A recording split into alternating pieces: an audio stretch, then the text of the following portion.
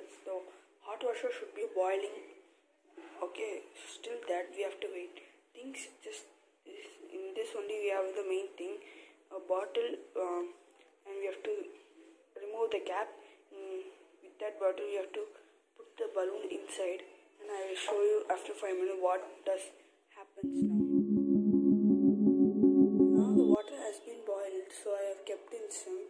So look here, just keeping this inside, nothing happens. I keep this inside this, what happens you see and look.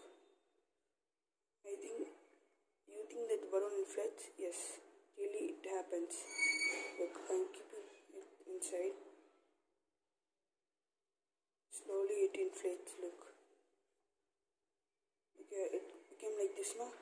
I'm keeping in the cold water again. What happens you see? Again it does not inflate and goes down.